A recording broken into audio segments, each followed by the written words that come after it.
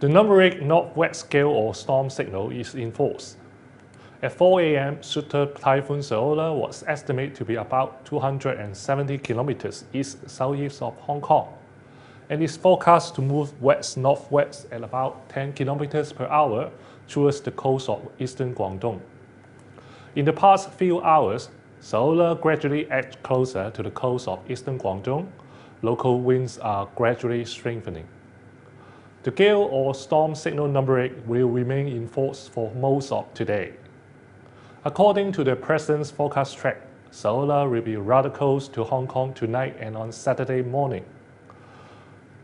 Skirting within 100 kilometers south of Hong Kong, depending on the changes in local winds, the observatory will consider the need to issue higher tropical cyclone warning signal.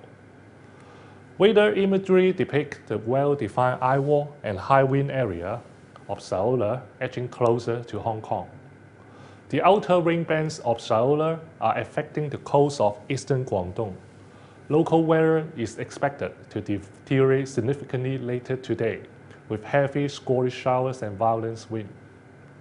Under the influence of storm surge, there may be serious flooding in low-lying coastal areas. You should take all precautions against high winds and flooding. Seas will be high with swell. Members of the public are advised to stay away from the shoreline and not to engage in water sports. For the outlook, it will be windy with heavy squally shower on Saturday. Seas will be high with swell, and there will still be shower early next week.